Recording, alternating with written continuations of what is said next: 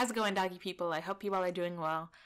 This has been in my list of something I wanted to cover for quite a while, but it's just gotten pushed down with all the other videos. So, seeing this of the Fenrir dog training, positive only dog training versus balanced dog training. So, he's not saying purely positive, but the positive only is not necessarily what it is called. It is force-free or just positive reinforcement. We as a person who uses positive reinforcement, I am very well aware I cannot only use positive reinforcement. It is impossible to. The environment, human error, everybody makes mistakes. We're humans, right? We cannot only make every situation with a dog positive, but our goal is to not use balanced, and I say that with quotation marks because nothing about these balanced people are balanced. It's mostly, in my opinion, compulsion. But we don't use intentional punishment, force, fear. I don't use slip leads or choke chains or any choke collar of any sort. I don't use prong collars or e-collars or any of that. I don't use any, intentional corrections like that. I mean, the most that I will use is very light leash pressure, and it's on a harness. So, we're going to see what he has to say. We're going to see what Mr. Fenrir has to say about this. Welcome back to the channel, guys. If you are new here, very quickly, my name's Will Atherton. I'm a canine behaviourist, and I am... Now, that's the first thing that always bothers me. He claims he's a canine behaviorist. I do not believe him, for one, because no canine behaviorist would ever use the tools that he uses. They don't use a slip lead. They don't use, force or pops or anything like that. They would never call themselves a balanced dog trainer. And I don't know if it's the same in the UK or Europe or whatnot, if you are required to have an actual degree in to become an animal behaviorist in the States. You have at least a master's degree in, animal science, and you have a degree to be a behaviorist, a master's degree. You can have additional degrees such as a doctorate. You can be a PhD. You can be a veterinary behaviorist. You can be just a simple animal behaviorist, which is nothing simple about it. But there's lots of schooling and education. And when people say this, in America, it would be considered fraud. So not only are you lying, but it is fraud. And punishable, I assume, by law. I don't know if it's the same way in the UK. I'm not going to claim to know anything about that. I will try to do some research on my own for my own sake. But the fact that so many people call themselves a behaviorist bothers me to no end. It's like if I just go around telling people I'm a doctor. Yeah, call me Dr. Tay. Yeah, or if I called myself a behaviorist. People would believe it because there's no... people, clearly you look at me and you're like, okay, well, you don't know anything about anything being a doctor, right? But because there's no requirements for licensing in the animal world, anyone can call themselves a behaviorist. People have called me behaviorist, and I always correct them, and I say, no, I am a dog trainer. I am certified. I'm a certified dog trainer, but I am not a behaviorist, and I always let them know, and I always try to educate people so that they know just because someone says that doesn't mean anything. I refer clients that I cannot help to animal behaviorists. 2 dogs in particular. I talk about this a lot on my channel. I've talked about this before on my channel, that with 2 dogs before that I could not help, that were absolutely out of because they had far more behavioral trauma than I was equipped to help and deal with. I referred them to an animal behaviorist who is able to possibly diagnose certain health issues, as well as possibly prescribe medicine, medications or anti-anxieties for a short period, while working with that animal behaviorist who is trained to train dogs in a very specific way, in a very detailed way and all that. So there's cases where, hey, if I feel like I cannot help you, I will absolutely refer you to the top of the top. So it just really bothers me to no end when people just straight up lie. I'm not saying he's necessarily lying, but all the research I've done on him, I can't see any actual licensing or titles other than him calling himself a behaviorist. I'm the founder of the fastest growing canine company in the world, Fenrir Canine Leaders. But this... Is that true? I mean, if so, good for you. I don't care. I don't care if you only had a dozen clients or a dozen students or whatever. I mean, I don't believe that it's the fastest growing whatever. And even if it is, who cares? I still don't. I mean, that compared to this is all fluff compared to how you actually train. I don't think that you're actually still a good trainer. Channel is dedicated to equipping and empowering you to be able to pursue your dreams of working as a canine professional and making a wonderful living for you and your family. The dog has a harness, but you're using your slip lead in the process. But today we're going to dive into the topic around positive only training versus balance. Positive reinforcement, which is not positive only. Force free. Nobody respective worth their salt calls it positive only. Training, and then therefore which one should you be pursuing? Now ask. And with balance, there's nothing balanced about it. It's not, don't try to use it something like a nice term. It's not balanced. You know, people say, I use 95%, positive reinforcement and 5% correction. No, I think it's the other way around. Use 95% correction and maybe 5% treats. Or positive reinforcement. That's not balanced. Good grief, people. 10 different people for a definition of each training method, and you're probably going to get 10 slightly different answers. So I'm going to give you a quick overview of what I believe the different types of training. So that's your opinion, just like my opinion. It doesn't make it fact. It doesn't make it anything else. You have your bias. I have my bias, but I also have my bias is to. I speak from experience. I called myself a balanced trainer for 6 years out of the 8 years I've been training. Although I didn't ever use prong collars, slip leads, or choke chains, or any of the aversives, I still just called myself that because I used leash pressure on a harness. I'll leave a video of how I walk my dog in the video below to show you what I mean when I'm referring to leash pressure. That's why I called myself balanced.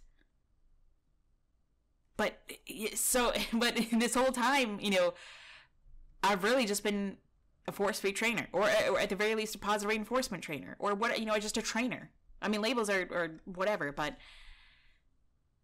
I was holding myself as accountable as possible. And then these people are going to be like, oh no, I'm balanced, I'm this and that, blah, blah, blah. It's just so irritating.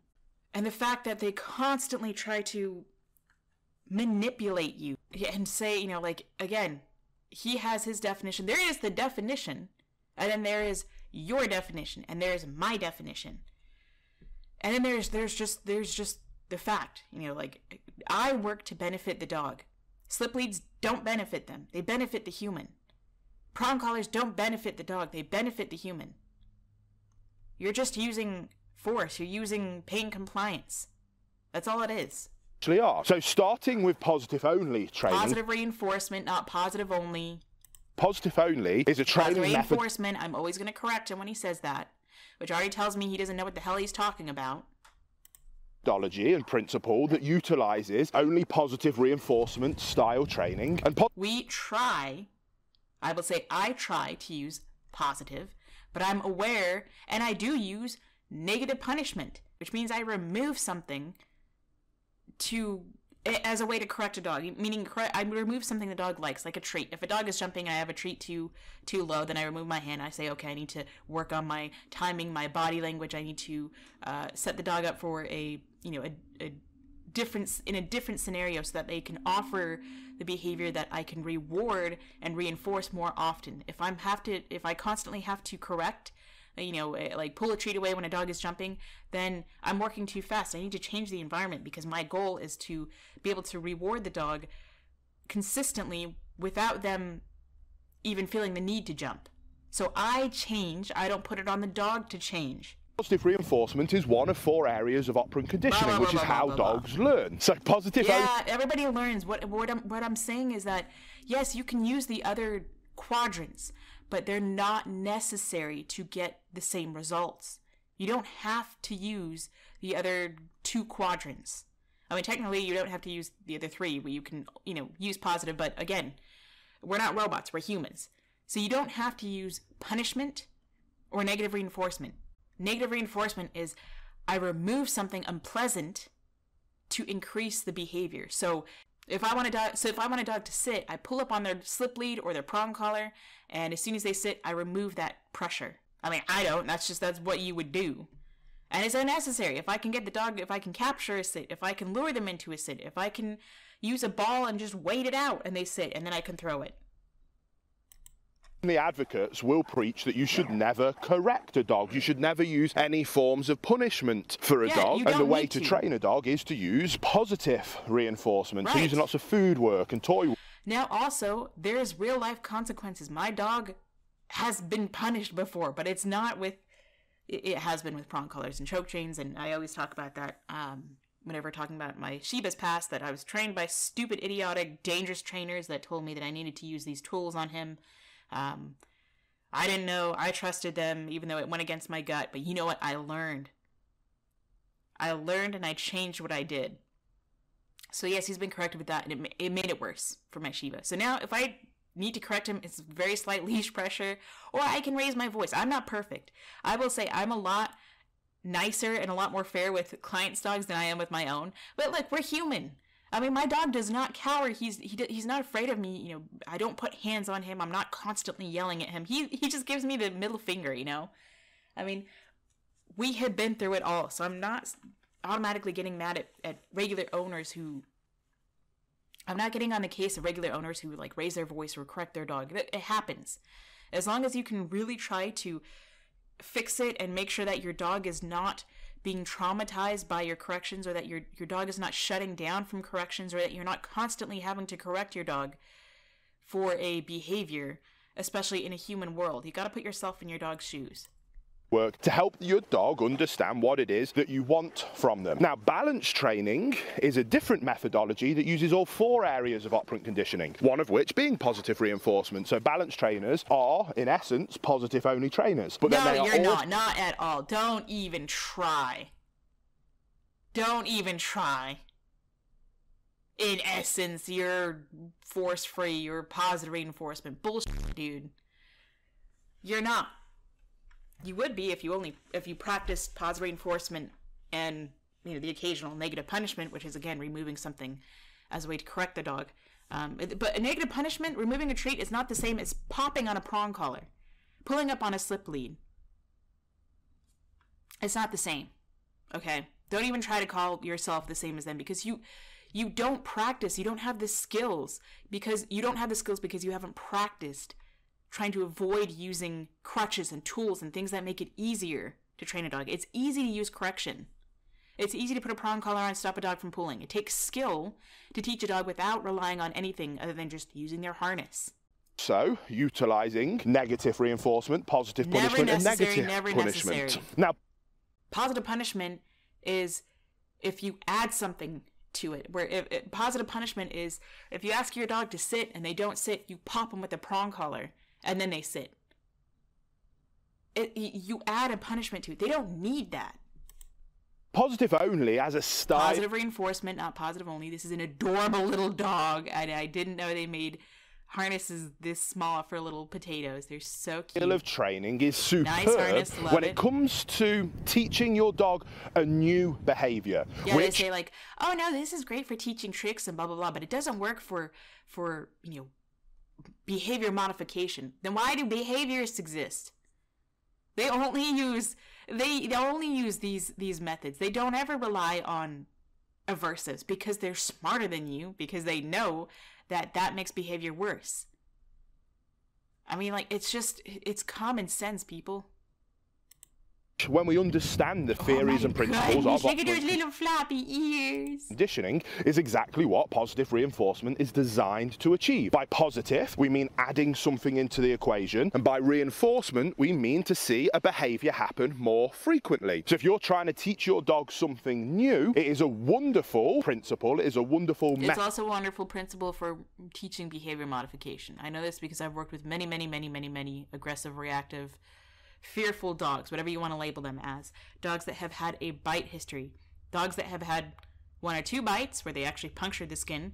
And one dog that had 8 bites where she would run down the street to make contact and bit through a gentleman's back pocket, bit through his leather wallet, and still left a bruise on his thigh. And I didn't use any of his methods or anything like that, or any special tools, just a harness, a basket muzzle, because yes, I was not about to go anywhere near that dog without a basket muzzle on. And we were able to use positive reinforcement, and it took time, and we got her to be safe. Methodology for teaching a dog a new behavior. In around 8 lessons, with like 1 lesson a week. Yeah, and it can also be done really fun, and it can be an excellent way to build relationship between you and your dog. So if positive only is such a wonderful principle and methodology for dog training, then why do I consider myself a balanced trainer? And yes, as a balanced trainer, I am somebody that uses corrections and punishment in my training and behavior work. Well, that's because positive only. Now he's having her set up to where he jumps. You don't need this. You could simply just have her, if you have a 6-foot leash, have her stand 7 feet away. Or 8 feet away. The dog is standing there. Reward. You can reward or she can reward. She gets close to 7 feet. He tries to jump. She backs up. He still doesn't make any contact with her. Or you can have a little gate or a fence. And the dog is running free. She walks up to the fence. The dog jumps on the back feet. She walks away. The dog is on 4 feet. She comes back up. The dog jumps. She walks away. That's a punishment. But it's not like this prong collar. He does this because he doesn't have the skills to do it without it, or he doesn't have the patience to do it without it, or because it's just easier. I'm not saying this doesn't work. They always try to throw it and say that positive reinforcement people will say that, oh, it doesn't work. No, it works. Everybody knows it works. We're saying it's not necessary. Yes, it's excellent. I'm saying it's not necessary. Encouraging Lip, poor thing. Training new behaviors, but it is very... He's not, traumatized, but his head is low. He's not comfortable. It hurt. He used correction spray, pet corrector, which is just a hissing noise. And she's probably just, delighted. Very poor at discouraging existing behaviors. Now, that's kind of fancier terms and punishment in my training and behavior work. Well, that's because positive only, yes, it's excellent. You got 2 corrections there. The prong collar, yanking, and the pet corrector. Excellent at encouraging and training new behaviors, but it is very, very poor at discouraging existing behaviors. That is actually just a blatant lie or ignorance on his part. Positive reinforcement training is so effective, in fact, more effective, in my opinion, and from my experience, and probably even scientific data, more effective than using corrections. Because it lasts longer, because you don't have to rely on a prong collar on a dog. You don't rely on a tool. You rely on using the dog's brain and teaching them through actual communication, not just communication through a metal prong collar, an electric shock collar, or a slip lead, or the threat of a correction. It is far more beneficial to the dog and the human, and you learn, you develop a better bond. And this is not just me being biased. I mean, this is experience. And I've done it both ways, people. So I think I have a little bit of a ledge to stand on, even if it's just a pebble. I know that you get a lot further with positive than you do with negative. Either way, it's unnecessary. So what if it takes a little longer? The dog isn't getting hurt. You're a better trainer. You're a better owner for it. Fancier terminology for getting bad behaviors to stop or getting good behaviors to increase. So you're just an idiot. You haven't done it. You haven't done the positive reinforcement. You couldn't teach this dog, this Mastiff over here. Gorgeous dog, by the way. I'm not a fan of the Mastiffs, but any dog is cute. They're stinking cute. I just couldn't do with all the drooliness, but he's stinking cute. And I have no doubt his owner loves him, and I have no doubt that the trainers think that they're helping because they want to help. But in the end, the dog doesn't care. The dog knows pain. The dog knows fear from this. And this dog is still probably going to jump. And I know it's a problem with a big dog. But you know what? He could not teach this guy without relying on this. A lot of times I'll have a dog this size even on a harness that clips in the back. Or on a regular... Adonis is sighing in the background. I love that little boy. Or I would have him on a wide flat buckle collar. Sorry, I keep hitting the button. I would have them on a wide flat buckle collar so it's comfortable. And I'm not using it to pop because I'm not, I don't need something painful because I'm not trying to correct the dog. I'm just trying to hold the dog back. And if I can't, because it's a very large dog, very strong, then I'd have them behind a fence. I worked with this just yesterday with a German Shepherd that was probably 95 to 100 pounds, maybe gorgeous, you know, not even 2 years old, super big jumper. That's why I was there. And so as soon as I got there, she jumped. Okay, no problem. I would just, when I don't push the dog down because I don't want to get into a fight with the dog, and I don't want them to see my hands as toys. And the owner was awesome. He was already like, hey, I got her ball. When people come in, she jumps. I tell them, you know, to tell her, go find your ball. She goes find her ball. Perfect. Redirection. Get her attention off the people, the excitement, until she calms down. So I used her ball because I used treats, but that was a little too exciting for her. So I used her ball. So I took her ball, and when she thought about jumping, I would get it just before she jumped, and I would get her ball interested. I would get her interested in her ball, and I would toss it, and I would just roll it away. And she would go get her ball. She would come back, she would drop it, and then I would pick it up, wait a couple seconds of her just standing there, and then roll it. And then we went out in the yard, and she wanted to jump again, do the same thing with the ball, because we changed environment, come back in the house, she wants to jump again, do the same thing with the ball. And after a couple minutes, I was there for 45 minutes, you know, it was a 30-minute session, but I always talk, as you can tell. And she was fine, she was tired. We worked her mentally. I didn't have to touch her once. I wasn't about to. I didn't have the owner put her on a leash, I didn't have any of that. And you know what? She was fine. Like, I could walk around, I could kneel down and be at face level with her, which is really exciting for a dog. By the end, she wasn't jumping because I was able to reinforce and keep her body and her mind redirected that, hey, when I bend down, it's good. You get your ball toss. If you jump, you don't get your ball tossed. But if you sit 4 on the floor, you get your ball tossed. You know, it's simple. New behaviours, but it is very, very poor at just a straight up lie. Regarding separation anxiety, then positive only. Not only is it not designed to do that, it is very poor at getting any results whatsoever. So no, you're an idiot. That is a straight up lie. You are an idiot. That using corrections with positive reinforcement, that's not even the thing. Using corrections with separation anxiety only makes it worse. The way he trains and believes and whatever, the way he trains and believes and promotes is you are hiding the underlying behaviors. He puts a band-aid on things. Okay, he just stops the outright behavior. He doesn't stop the symptoms of it. Or I guess he stops the symptoms of barking and lunging and biting and trying to jump, but he doesn't stop the ultimate problem. Separation anxiety is a very tough thing to work on, and I've only ever used positive reinforcement with it. I don't ever correct. If a dog whines, okay, we need to let him out and put him in there for less time next time. It takes time. It's a process, not an event. If you could put a shock collar on a dog, you could put a bark collar on a dog. I've had clients that I quit working with because they would rather, they were seeing 2 trainers at the same time, actually. That's why I quit. You know, they saw me and they saw another trainer. They were going to Petco and all this, and they're like, well, you know, my dog is he's a rescue, of course, and he's in a crate, you know, for like 5 hours a day while I'm at work, and I come and blah, blah, blah. And like, we can't have him barking, you know, in the apartment. We're going to get evicted and blah, blah, blah. So they just put a bark collar on him. I said, okay, have a good day. Bye. I'm not working with that. I worked with them for over an hour and a half, showing them how it's going to take time and this and that. And they just blatantly just ignored it and said, okay, well, we're just going to put a bark collar on. Okay, go ahead and do that. See how that works for you. That poor dog. I feel so bad for it. I mean, this was years and years ago, but anyway, I'm getting too riled up. We'll see what else he has to say. I use other areas of operant conditioning that are psychologically proven to work for fixing existing bad behaviours. Did he say psychologically? Blah, blah, blah. Operant conditioning that are psychologically proven to work. Psychologically proven. Yeah, he uses the one finger because that's all you need, because you have leverage and pain. It's a beautiful dog. Psychologically proven. Really? Okay. Yeah, you can psychologically cause learned helplessness in an animal. You can cause pain and discomfort and force, and yes, the animal will work for you to avoid punishment. Or they can work for you because it's rewarding. And yes, it works quickly. But again, you're putting a band-aid on it.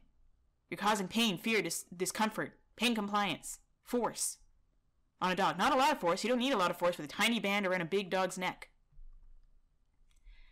It's not necessary. Nobody's saying it doesn't work. It's not necessary. for fixing existing bad behaviours. How about I put that around your neck and pop you? This dog is not comfortable with you in its bad face. behaviours happen lip lick. less frequently. So then does that mean that I would encourage every single one of you guys... Forcing the sit.